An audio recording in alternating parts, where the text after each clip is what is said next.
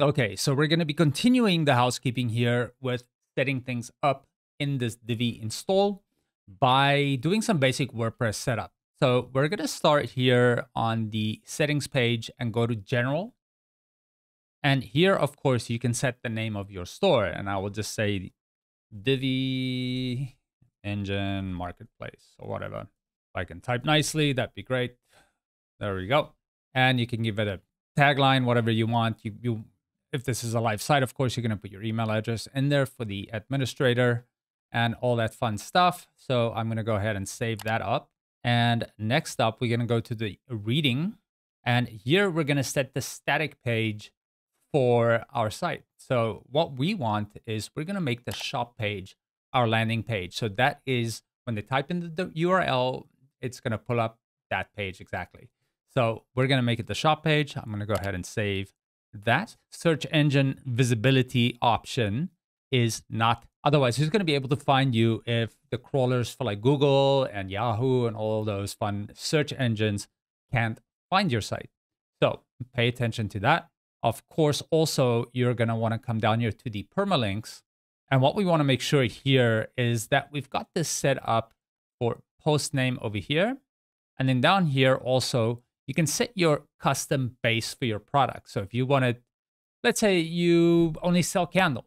So maybe you, instead of calling this product, you'll just say candles. It's going to be entirely up to you how you do this, but that is the setup we've got going on here. Now, there are some other options for you that you can go with. Up to you how you want to do it. Everybody's use case and application might differ. So that's going to be it for the settings here. Now, one of the other things we're going to want to set up here to make sure that things are acting and working the way that we would like it to is a menu. So let's go to appearance and let's go to menus. Now, my base site that I cloned within local already has a menu in here, but let's delete that one so that we can start fresh with you guys. Okay, so to add a menu, of course, you just give it a name, and I'm just going to call it main nav for main navigation. And I will select primary menu here and create menu. With that created, now we can start adding links. Now, there are going to be a few of the pages, of course, that we have that we want in here. This setup here on the left makes it very easy to just go ahead and add them. We know we're going to want cart, my account for sure. There we go. See how easy that is. Now, if you wanted to add specific products and stuff like that, all this stuff will show up there, or your categories, product categories. Maybe that's something we'll add a little later. But for the time being, what we'll do is we are going to go to custom links here, and we will just put a / because we're going to put it link for home. So I'll add that in there.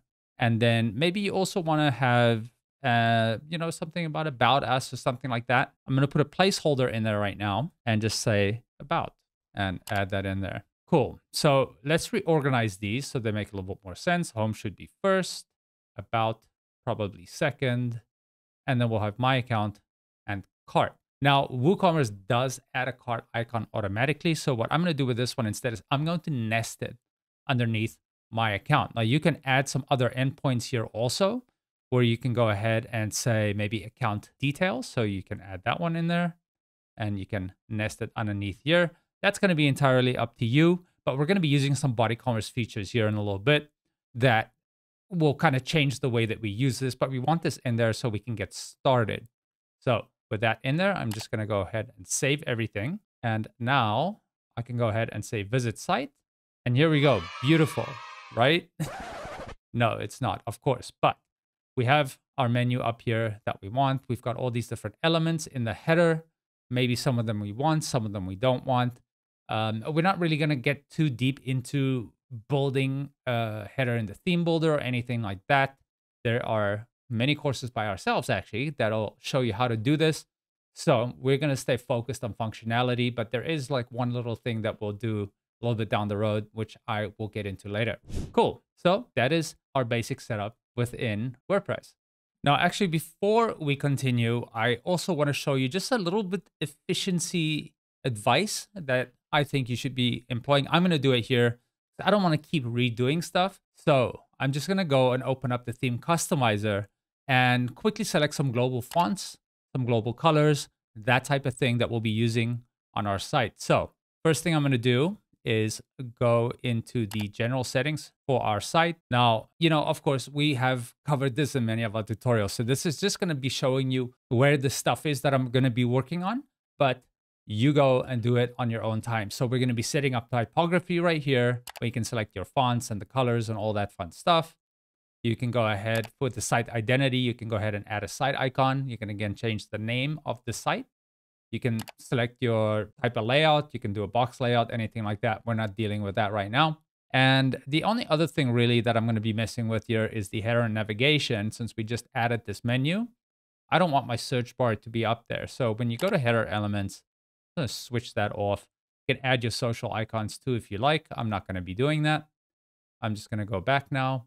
And then, yeah, with the primary menu bar, there's a bunch of settings depending on how you're going to be setting this up. So if you build something with a theme builder, of course, all of this will be overridden. So keep that in mind as you go through the process of setting all of this up.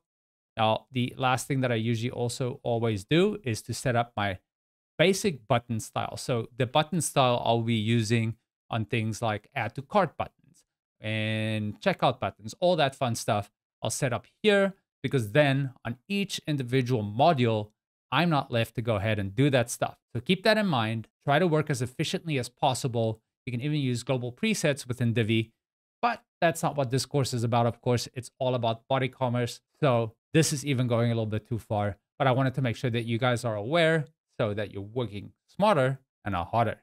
So when you're done with that, just hit publish and you'll be good to go. You can see that these items are already gone. So when I close this out, there we go. So rock and roll, guys.